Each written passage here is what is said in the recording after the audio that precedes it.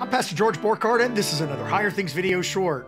St. Andrew, the only Christian to find Jesus. That's the subject of today's Higher Things video short. Like, subscribe, ring the bell, get the app, donate. If you love what we're doing in Higher Things, passing on the faith to the next generation, like our videos, subscribe to our YouTube channel, ring the bell for notifications, get our app. It's available on all major platforms. And donate. Your tax-deductible gift to Higher Things keeps us putting the gospel in the ears of youth all over the world. And they need that gospel in these dark times. Today is St. Andrew's Day, first apostle, new church year first apostle. I want you to take a look at the text. We'll go back here. The next day, John was standing with two of his disciples. And he looked at Jesus, and as he walked by, and he said, "Behold the Lamb of God. Behold the sacrifice of God."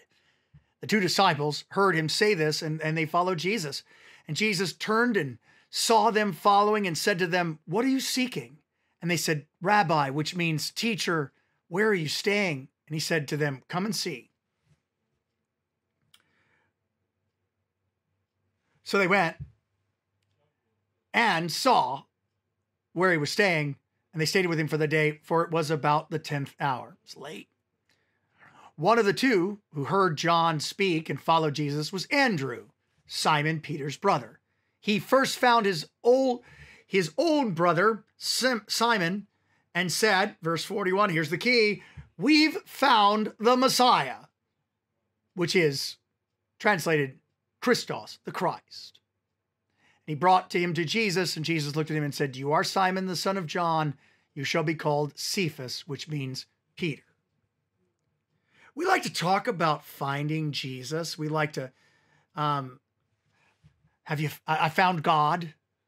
I think that's a 90s song. I found God. And the key here is that we did something to find him. We did something. We made some change. We made some tweak in our life. We did something which, well, there he is. And in actuality, it wasn't that we found God. It was that God found us. And so if there's anyone the only one who could say they actually found Jesus would be Andrew. That's what he tells his brother. Now, I think that he is like we are. You tell most Christians, did you really find Jesus? Where was he lost? Was he underneath was he the last, where was the last place you looked for him? They would say, no, he found me.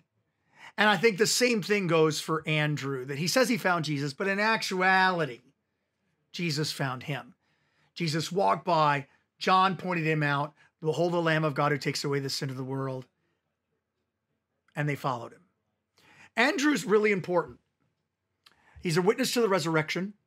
He's the first apostle, and therefore very important with the church here, because you can always find the beginning of Advent at what Sunday is closest to St. Andrew's Day.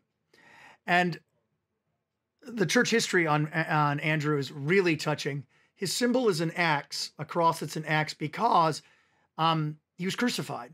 But he refused to be crucified like his Lord. Same with his brother, did the same thing.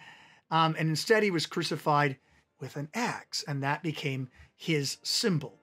So a blessed, I found Jesus, but really Jesus found me day, St. Andrew's Day, apostle and martyr, and a blessed Advent. I'm Pastor George Borghardt, daring to be Lutheran and having a blast while we do it. And this has been another Higher Things video short.